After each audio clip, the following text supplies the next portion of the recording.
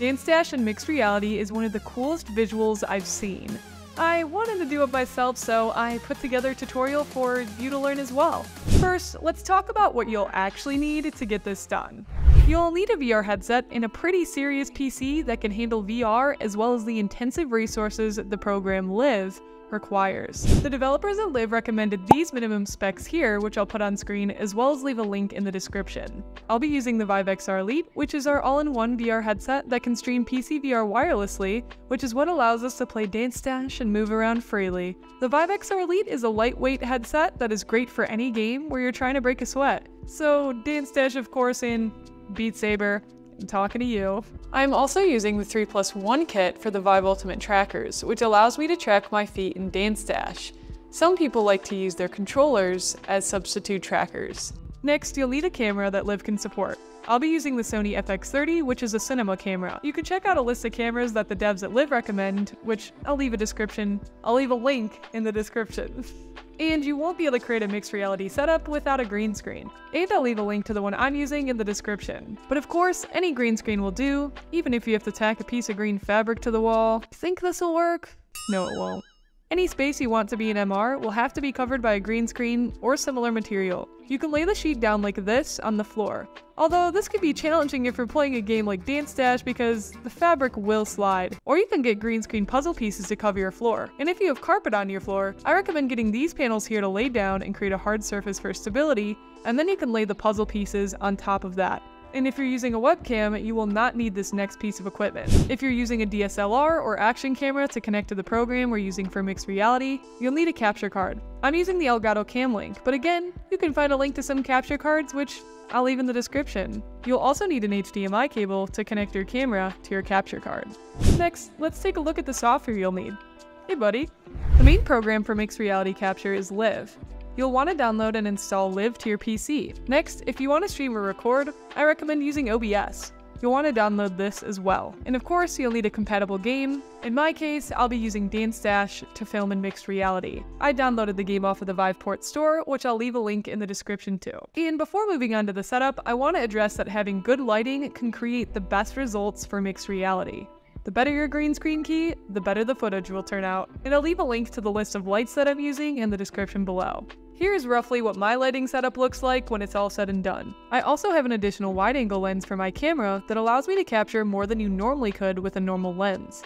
This is great for mixed reality, as fitting your whole body into a small camera space can be quite challenging. I also bought LED floodlights in order to create some of the realistic lighting from the blue and red background, which I can easily lay on the floor next to my green screen setup. Now I know that was a lot of equipment and software to get through, but let's talk about how all this links together with a step-by-step guide next. Step number 1 is set up your green screen. First, start with setting up your green screen equipment. Make sure you have the green screen covering as much of the space within your camera's view as possible. Step 2 is to set up your camera. Set up your camera on a tripod, or if you're using a webcam, you'll want to set it up in a way that can see the green screen.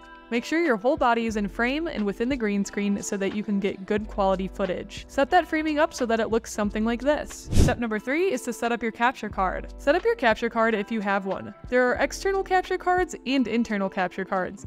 External ones tend to be easier to navigate as you can unplug and replug them in easily, whereas internal ones are connected directly to your motherboard, which is good in many cases but can be a problem if you need to go back in there to adjust it or access the capture card. If you're using an external capture card, you can easily plug it into a USB port. I recommend a 3.0 USB port if you have one, as they are higher speed. You'll know that they're 3.0 ports if they're blue. For internal capture cards, you'll have to hook it up directly to your motherboard, where the input and output ports will be connected to the back of your PC. Next, you'll hook up your HDMI cable to your camera, unless you have a webcam, and into your capture card. Step 4 is to connect your camera to LIV. With the camera on, you can now launch LIV. You can make an account or sign in as a guest. Depending on the headset you're using, you'll go to Mixed Reality Capture under that category. Click the big green button that says Start PC VR Mixed Reality Capture. LIV may also ask you to install a driver, which, in that case, you can say yes. Under the capture section, change your game to DanceDash, or whatever game that you're planning on filming in mixed reality,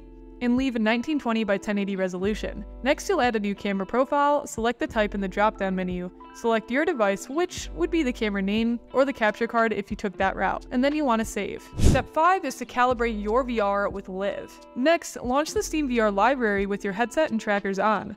Open the main Steam VR menu to go to your monitor that has LIV open.